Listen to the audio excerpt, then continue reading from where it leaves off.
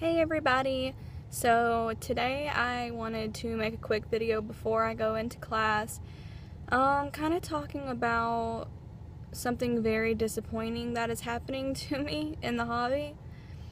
I know I'm no expert on dolls, but I think that by now in my experience in the hobby, I am pretty well knowledged at this point. But something happened to me and I haven't lost any money yet. I haven't sent the payment yet, but it's just something that I did that was very stupid, that if I would have done a little more research, it wouldn't have happened. So last night I was basically just browsing the Mandrake web store. Mandrake is a chain of Japanese stores, and they sell like used manga and used figures, and they even sell dolls.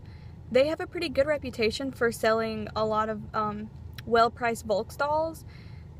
I've heard a lot of good things about Mandrake and people who have experience buying dolls from them. So I was just browsing the doll section last night and I came across a minifee Rena. Now the listing said Rhea, not Rena, so I just figured, well, Mandrake specializes in Volks and Japanese dolls, so maybe they're just not very familiar with Korean companies, so maybe they just got the sculpt names mixed up when they made the listing, or they just, weren't very savvy about Fairyland. So I saw her and she had what looked like the default Rena face up from what I've seen in pictures before. And I've always loved Rena. I always thought she was adorable. She has the cutest lips and the cutest smile. And here's the catch. She was 25,000 yen, which converts to roughly 214 US dollars. I freaked out. And I did email them and I asked for more pictures of her and pictures of the inside of her head, because I was a little skeptical at that point. $214 for an active line minifee with the default face up is like ridiculous. So of course I placed the order. With Mandrake, you place an order and then they calculate shipping and they send you an invoice, and then you pay everything at once.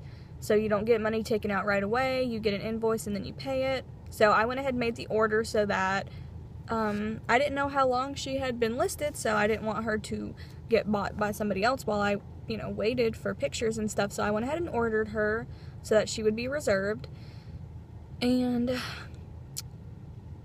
I kind of was excited, and I kind of posted pictures of her on my Tumblr, pictures from the online store.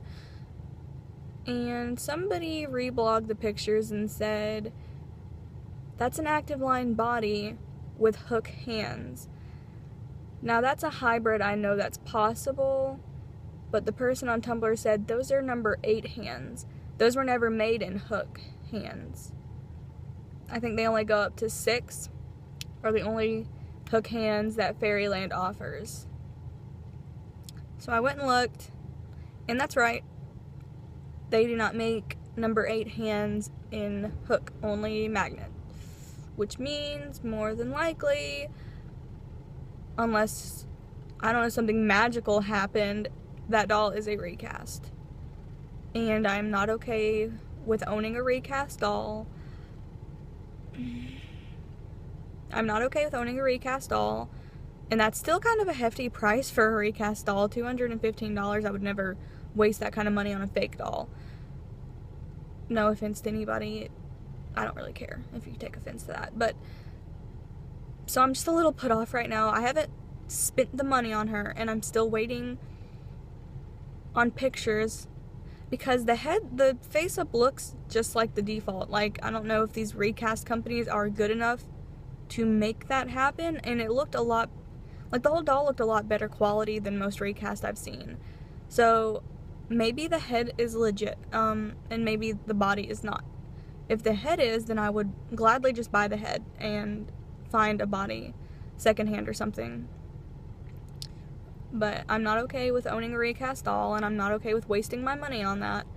So I don't know if Mandrake would know if a doll is a recast. I don't know if I asked them about that, if they would know, because Fairyland didn't offer certificates of authenticity until recently. So I don't really know how to prove that, if it's a real doll. I can ask them if they have the original box and paperwork, but you could still get that, and it could still be a recast. So I'm really afraid right now, because the hand thing just completely throws it off.